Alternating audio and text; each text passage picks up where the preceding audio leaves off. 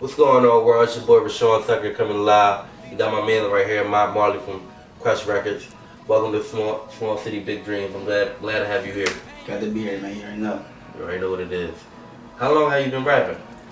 I've been rapping for, I started when I was 12, you know what I mean? So, I've been rapping for a couple years. I'm 23 now, so, you know what I mean? I started off, you know what I mean, just freestyling up the top of my head. You know what I mean? Cassidy, inspired me to do it, you feel me? So, Shout out Cassidy. shout out Cassidy, yeah, he inspired me to do it.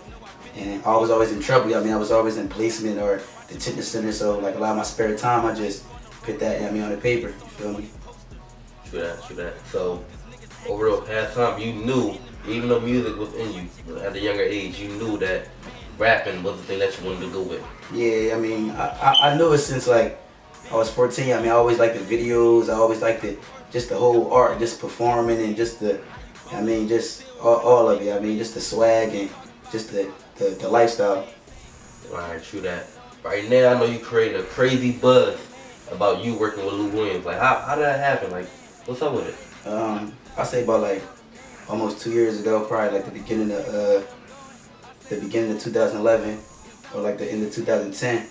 I used to be in the studio with him down back here, me and Young Tone. He used to go down there and produce tracks for him. Yeah, shout out to Tone. We used to do tracks for him, and I just talked to him and got connected with him on Twitter and just stayed connected. You know what I mean? And we just worked that out. You know what I mean? Just networking and everything. True that. Now, tell us about